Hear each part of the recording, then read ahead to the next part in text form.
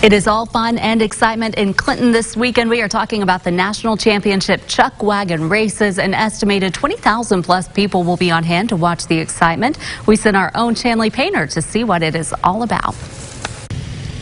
Yeehaw! I'm here in Clinton, Arkansas for the largest horse and mule gathering in the United States for the National Championship Chuckwagon Races. Just like this, I'm here with Dan. This is the 33rd year for this zany, wild event. Tell everyone about it.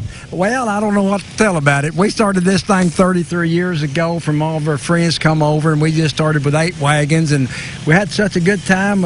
More friends came next year, and we got 16, then we got 40, and then it went on up to 100 and something.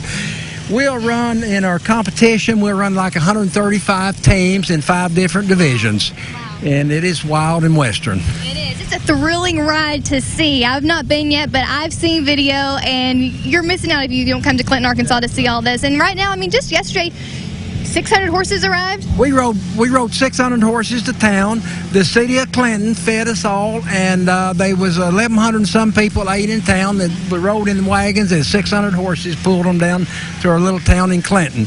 And they're proud of us, and we're proud of them. We're all worked together on this thing. And we have, these are just a sampling of what the chuck wagon looks like. There's 5 different types of wagons that are going to be racing starting tomorrow.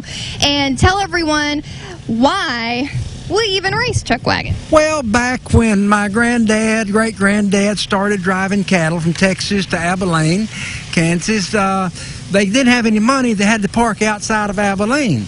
So when the trail boss brought them the money, brought them their paycheck, we all loaded tell the cook, get in the wagon, load the tent, outriders, get on your horse. The last one to the bar pays the bill. So we all headed for Abilene for the bar. That's right. It was a race. So it was a race, yes. And it's a sport here. There's people from all over the nation. They've trained all year long now for the National Championship, and we're going to bring you more here from Clinton a little bit later in the show. Back to you.